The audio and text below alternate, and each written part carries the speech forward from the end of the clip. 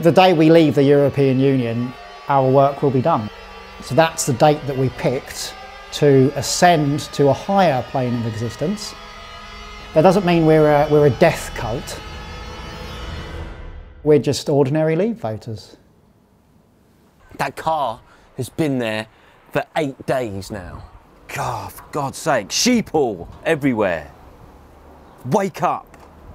The tinfoil hats are there to stop the metropolitan elites from influencing our thoughts.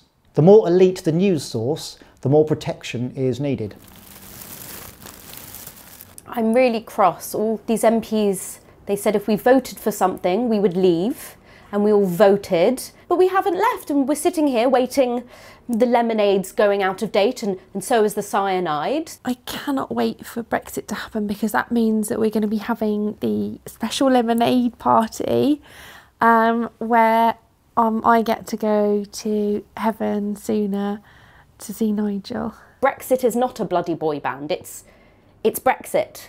It's not crying over pictures of Nigel, which I've seen her do. That van down there, it's been down there for 8 days now. Can't someone do something? Join the dots. It all goes back to the Babylonian bloodlines, okay? Babylonian bloodlines that have gone... You can't mention normal everyday things without him going off on one, like the royal family, G5, shape-shifting Jews. The night before the big day, we're just going to put him to sleep. That postbox has been there for 14 and a half years.